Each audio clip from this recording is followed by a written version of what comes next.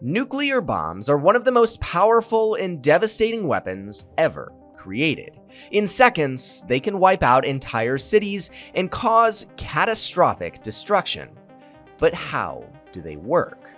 The history of nuclear weapons dates back to the mid-1900s, when scientists began to understand the process of nuclear fission. Fission occurs when a uranium or plutonium atom is split apart, releasing a tremendous amount of energy in the form of heat, light, and radiation. When these atoms are triggered in large numbers, it creates an atomic bomb. In 1939, scientists working in Berlin discovered that bombarding uranium with neutrons could produce a large amount of energy. This began what would soon become the world's most feared weapon. By 1945, the US had successfully tested its first atomic bomb as part of the Manhattan Project on a desert range in New Mexico, thus entering into the nuclear age. So, what's the actual specifics of how these bombs work? Well, these first nuclear bombs were powered by nuclear fission reactions, which release a tremendous amount of energy very quickly from very small amounts of matter.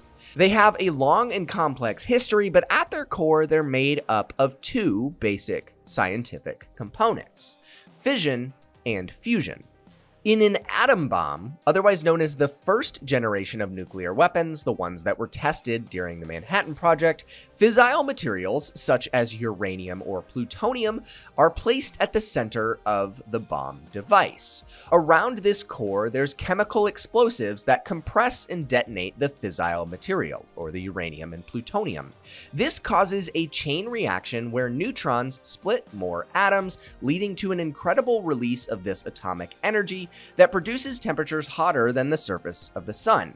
This works by getting radioactive material up to something known as critical mass, or the minimum amount of material needed to sustain fission reactions. Little Boy, the first nuclear weapon that was ever used in wartime, worked by shooting a hollow uranium-235 cylinder at a target plug of the same material. Critical mass in this case was reached by firing the materials together, and this critical mass depends on the density of the material. As the density increases, the critical mass decreases. Fusion bombs, also known as hydrogen bombs or second-generation nuclear bombs, are an even more powerful type of nuclear weapon.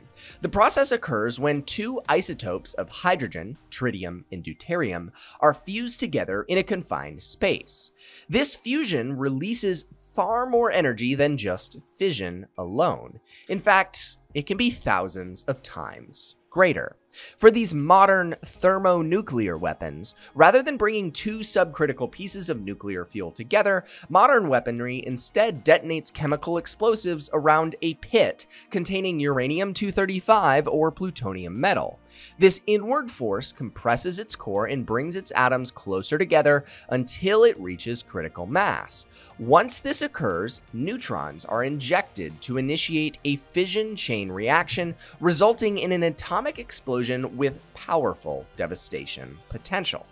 Fusion is a much better bomb type than fission due to its efficiency in utilizing scarce materials like uranium-235 or plutonium-239. Thermonuclear weapons are generally articulated as primary, utilizing chemical and fission blast, and secondary, incorporating a consequential fusion detonation. Yet, the actual occurrences behind these explosions are far more intricate. For instance, a pure fission primary is inefficient, as the plutonium pit would explode before most of the plutonium-239 could react. To maximize the bomb's efficiency, a boosted reaction with hydrogen gas, composed of what we mentioned earlier, deuterium and tritium, at its core should be put in place to make this happen. As the surrounding plutonium responds to the sustained fission reaction, fusion occurs in tandem within the hydrogen gas, which then frees neutrons that further induce additional fissioning in the atoms.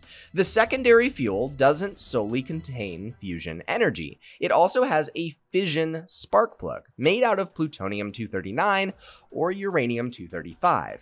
The initial explosion compresses the gas from the outside, which causes supercriticality in the spark plug material, thus heating and igniting more hydrogen fusion reactions. Fusion unleashes neutrons that then crash into a nearby layer of uranium, resulting in the fissioning of atoms and producing more than half of a weapon's explosive power. Thermonuclear weapons, as we previously referred to them, omit a uranium blanket, making them famously known as neutron bombs because of their fusion-driven emission of neutrons. These kind of bombs produce far more radiation than a regular atomic weapon with equal yield. During the Cold War period, these arms were contemplated for use against tank assaults with the aim to disable tank officers without actually having to blow anything up. So, how many nuclear weapons are out there and which countries have them?